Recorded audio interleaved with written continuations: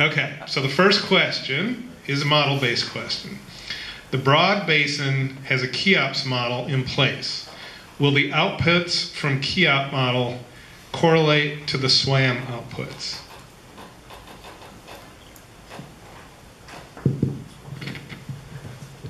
It's something we've talked quite a bit about. The Broad River is not unique in that sense. There are a lot of basins in the state that have other models, and we will make an effort to test them to see if they're generally producing the same type of output. I'll add a caveat, though, that the input that goes into the two models is fairly different. The Cheops model in the Broad River accepts unimpaired flows only to the extent, really, that impoundment has affected the flows. What that model really seeks to do is test the availability of water for hydropower usage. And what is available has already been impaired by other uses. And so the process of unimpairing the flows is fairly different in the two venues. That said, I think we will compare the output from the two and make sure that the trends in the hydrology are the same. We'll certainly compare, as John said earlier, the operations of the model. We'll look at the operations in the Cheops model and translate a lot of that information directly into ours and make sure that the reservoirs are behaving in the same way. John, do you have anything to add? Okay, next question. When will the model be available to evaluate proposed water uses, proposed minimum flows, etc.? We did show a couple schedules, little bar charts, and we do need to update those a little bit. Our schedule slipped slightly. If you look closely, you would have seen that the Broad should be finishing up in September or thereabouts. We're just starting now with the unimpaired flows for the Broad and actually taking the framework and turning it into a model. Right now we're targeting near the end of the year to have the calibrated Broad model. So right now that's the goal. Sometime after the end of the year, it may be made available. So we're still talking to DHEC and DNR regarding offering training. First, we need to train DNR and DHEC staff on its use, and then we'll open up training to other users. Do you want to add to that? Yeah, I think it will be a little while because we need to get all the models done. So, that puts it toward the end of next year. We need to get the training, everything set.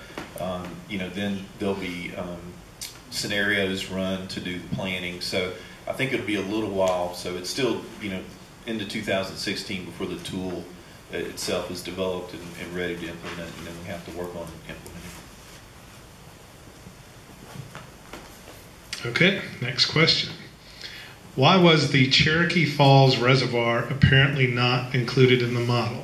This is between Gaston Shoals and 99 Islands. You said the Cherokee Falls, correct? Cherokee Falls Reservoir. Yeah, there is a small hydropower operation on Cherokee Falls, and I noticed yesterday that we don't have that included in there. That's something we may want to consider including. My understanding it's a pure run-of-the-river facility, and it's a smaller reservoir. So we do need to look and decide if that merits inclusion. Good catch. Okay, next question. How will you develop water demands for the next 50 years?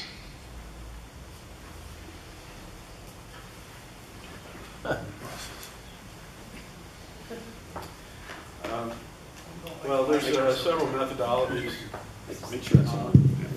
There are several methodologies that are accepted in the water business, and we're trying to decide exactly which one to use. We've had some discussions with the U.S. Army Corps of Engineers to help us with that, and they're going to present to us several alternatives. So we don't actually have the set methodology yet, but it is something we're working on, and we intend to probably have that nailed down within the next 6 months.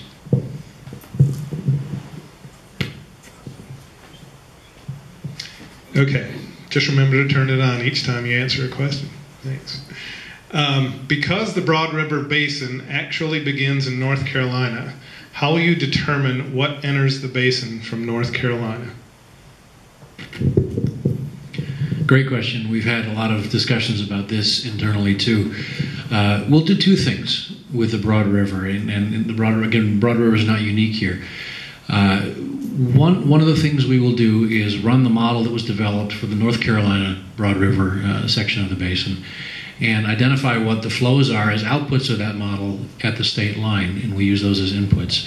And we'll do that twice. We'll do that with the unimpaired flows from North Carolina, so that we can see what the total natural condition of the flow throughout the entire river. But for planning purposes, that may not be as useful as looking at the impaired flows that enter South Carolina, because that's what this state has to work with. And so we'll run the North Carolina model, which is in OASIS, two ways. We'll get the unimpaired flows as boundary conditions at the state line for comparative purposes, but for planning purposes, we'll also have available the impaired flows coming into South Carolina, because that's what this state would have some jurisdiction over. So we'll do it both ways. Okay, what, if any, previously created data or models will be used or referenced to calibrate, validate the SWAM model results?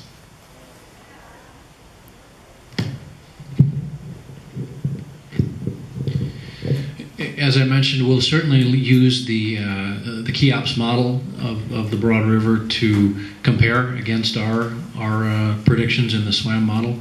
We'll also rely heavily on USGS records. That's what we're really trying to reproduce, as well as historic elevations in reservoirs.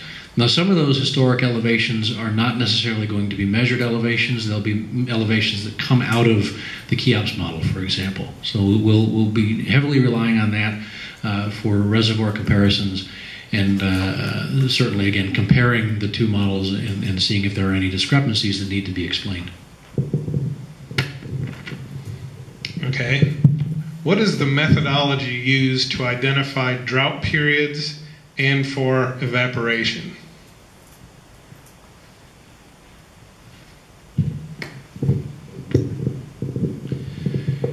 If I understand the first part of the question correctly, it's the identification of drought periods to trigger some action or some change in management, such as conservation measures or changes in minimum flows that might be required.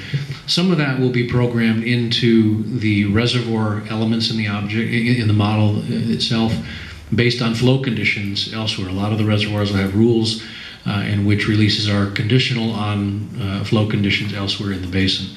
That can be added directly. We're still talking internally about how we might consider drought indices. Those are composite indices of drought conditions, county by county in this state, and we're working on developing some ideas as to how that kind of thing can be used. But really, the functionality of the model for droughts is that the demand can be entered as anything that you'd like to test, and so you can test the functionality of different conservation measures by simply reducing demand over certain periods of time that are known to have been historic droughts, or over the entire time, and see how the model responds to that. So a lot of different ways to test that. There was another part of that question. It was about methodology for evaporation. Currently, we are using, for those of you who may be familiar with it, the Hargreaves method of estimating evaporation from the surface of reservoirs. We're not concerned so much with evapotranspiration from land surfaces, because we're starting our data input with USGS records, with water that's already made it into the stream. So the evaporation is key in this model and the series of models as it relates to evaporation from reservoir surfaces. And we'll be using the Hargreaves method for that, which is a measure of air temperature and I think it's time of year to estimate evaporation. The model itself, when you're using it for predictive purposes, can accept a lot of different types of evaporative assumptions. We can input evaporation as direct explicit input based on known patterns, or we can have the model do some calculations for us. Okay, this next question has a yes or no answer, but I'm going to ask you to give a little more detail than yes or no.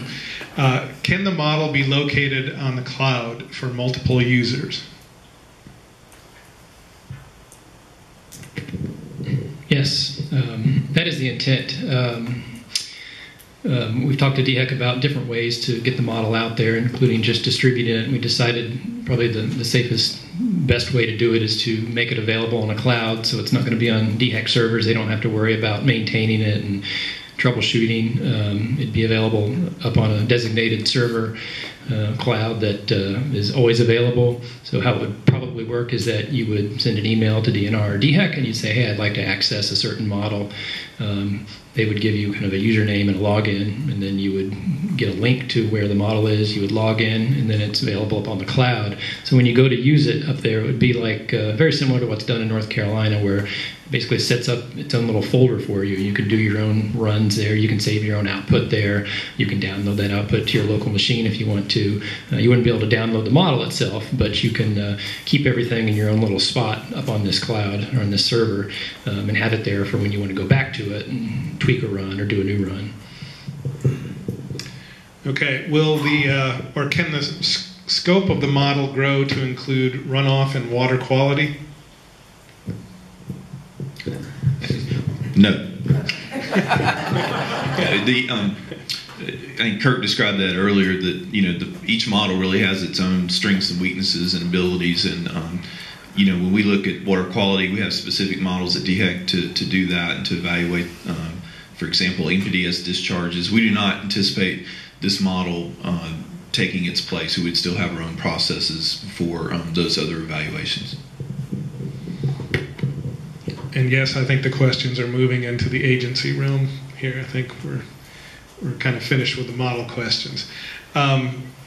Will this state water plan that was mentioned previously have stakeholder comment involvement at various junctions along the way? Absolutely. That's one of the keys to the whole process. As I mentioned, we're going to set up basin advisory councils in each basin. Hopefully you'll all participate, and there'll be multiple meetings with stakeholders in the basin advisory councils. So short answer is yes, absolutely. Okay. Is there a Broad River drought contingency plan?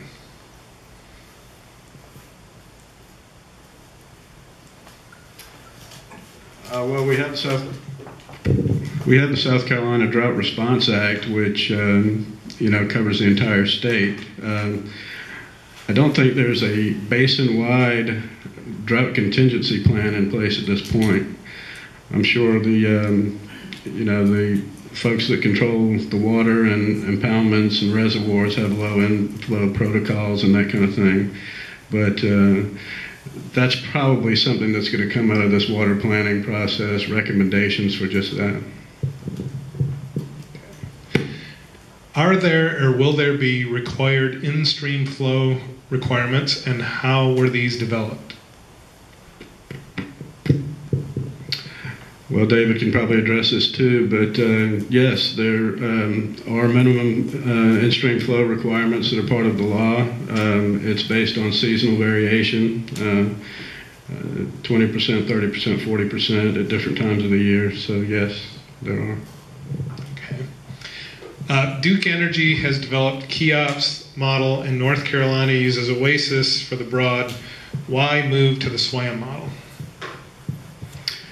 Well, those of you who know about state procurement, it went through the state procurement process, and CDM Smith was the winning bid, and they used the SWAM model, and we think it's appropriate for our purposes. So it was really the result of the procurement process.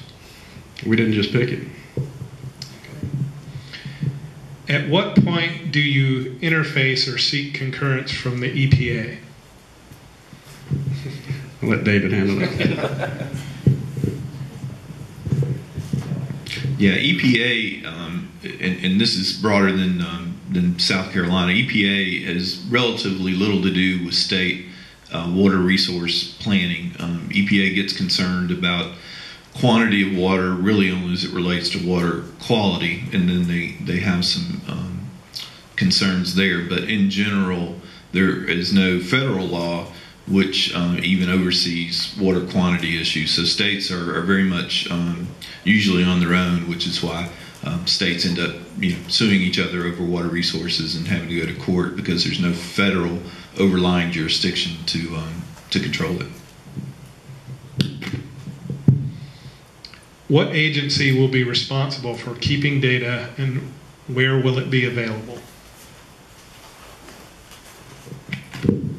Well, the data that goes into the model is already, sort of in different places, and we've talked about one of the benefits of this model of bringing it all together. So the models will be stored probably on the cloud. We'll have secure versions kept away in a vault, I'm sure, but you can have these versions on the cloud for everybody to use and be available. But all the different data sets, would already even be available. So, for example, the withdrawals and discharges and that sort of thing. So it really depends on which piece of data. If you're interested in a very specific piece, you can come to us with that request. Okay, David, you can just hold on to the microphone because you'll be answering this one too.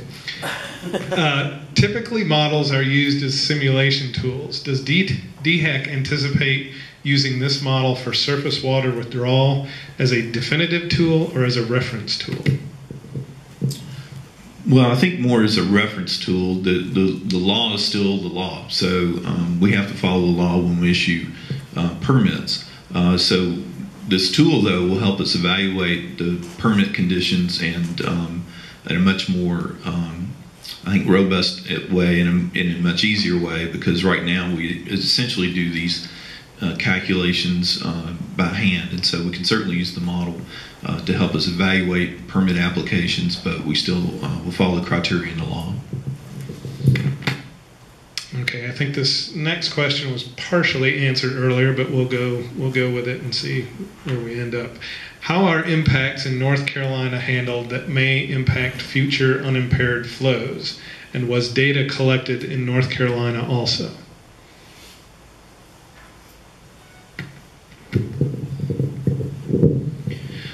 We haven't collected data in North Carolina specifically in the same way we're doing it in South Carolina, where we're collecting all the flow records and the usage records over time.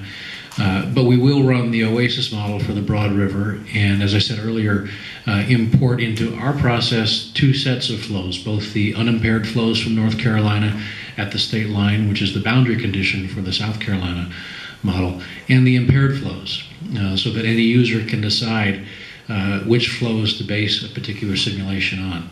Is it sort of an idealized, naturalized flow condition for the entire basin, or is it the water that you can expect to have under your jurisdiction here in South Carolina? So we'll collect those data sets from North Carolina, but not necessarily all the data that went into creating those. I'll add to that. Part of the question, I think, referred to future unimpaired flows. And I know DNR is interested in updating, maybe on a 5-year period, the unimpaired flows.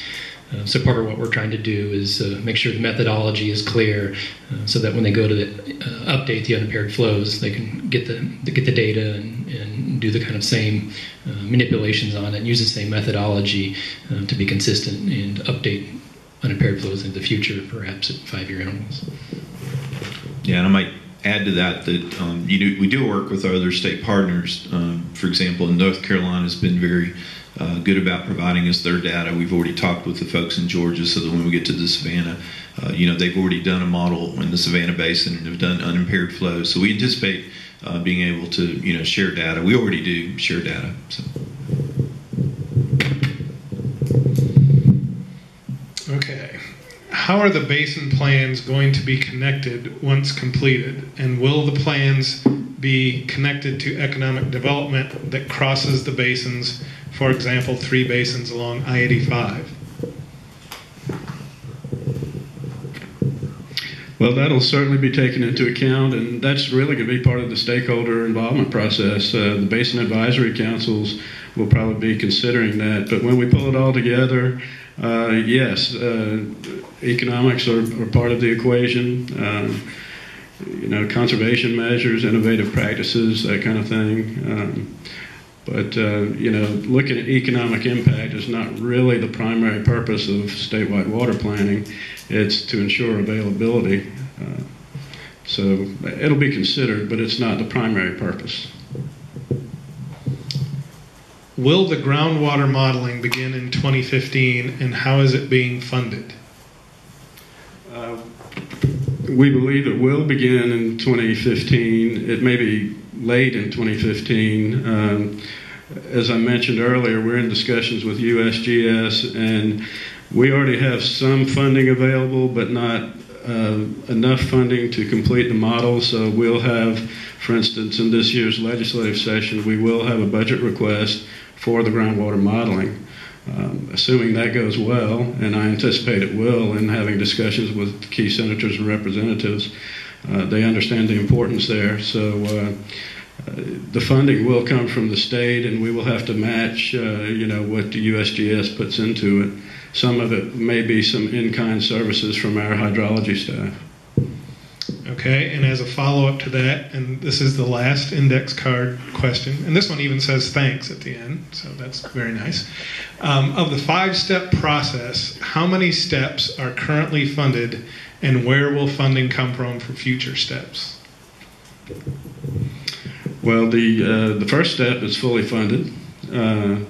And like I said, we have a little bit of funding for the groundwater process. When you look out 5 years, there's a lot of meetings and a lot of work that goes into it. So do we have all the funding in place? No. But as I said just a minute ago, the legislature, this is on their radar screen, and I would be very surprised if they don't come forward with some funding.